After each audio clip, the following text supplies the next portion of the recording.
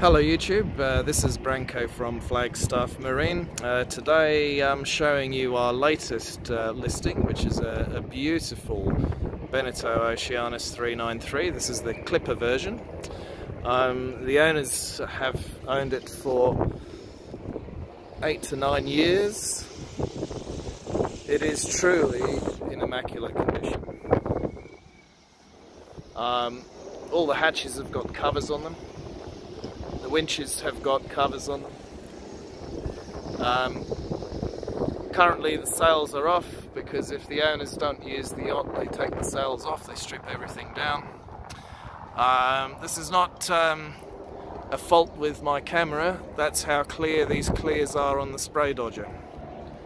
I can only describe that as new because that's exactly what it looks like. Track on the main deck just in front of the spray dodger, gas rod kicker vang. We've got two back swept back spreaders up on the mast. Going back to the boat. Really clear, nice bimini as well on the back. You've got a adjoining section, you can see the zips on the top of the spray dodger and the bimini, a couple of solar panels on the back. We'll just work our way around to the back of the yacht.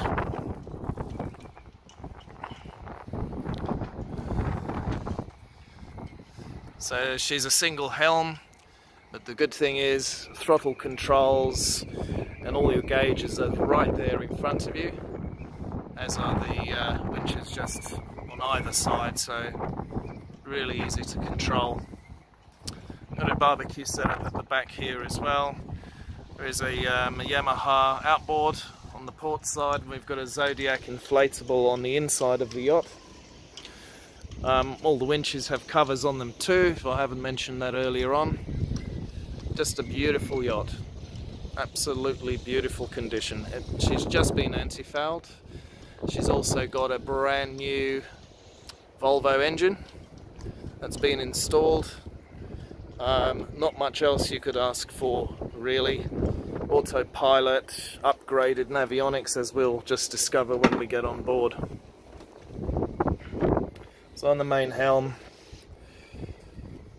have the wind vane, autopilot and the tridata. Nice big compass, perspex cover to protect all of that. Engine controls are on the port side. That's obviously the latest control with the new engine, or push button. Good storage at the back. If we go forward, a really good sized cockpit as well. I'll just turn around so we can have a good look at that.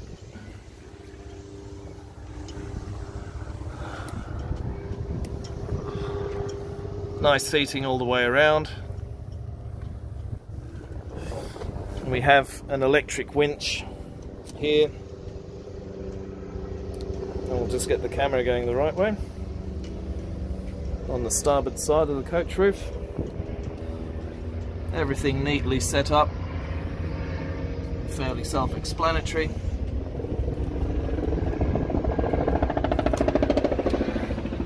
Going down below, the condition through the boat is exceptional for her age.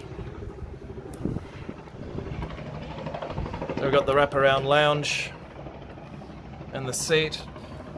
All the timber is perfect, I can't really fault it anywhere. There's no marks that I can see. Being the clipper version, she's got the top windows on the coach roof as well, so plenty of natural light in this yacht. Very, very light and air feeling in here because of all the natural light that's coming through. So we've got the galley on the starboard side. Nice big fridge here, which we'll have a look at. Oh, lovely sandwiches. But really good size, as we can see by the depth there. Excellent storage throughout, nice and deep. We've got twin sinks We've got the Eno oven and twin burner in the centre, and just plenty of cupboards, drawers and storage space in the galley. All one could really wish for in a 40-foot yacht. And just spin around, look at the back. So the owners protected the floor with trim carpet just at the bottom of the steps, which is a fantastic idea. Otherwise we have the Beneteau clipper laminate flooring, which is in good order.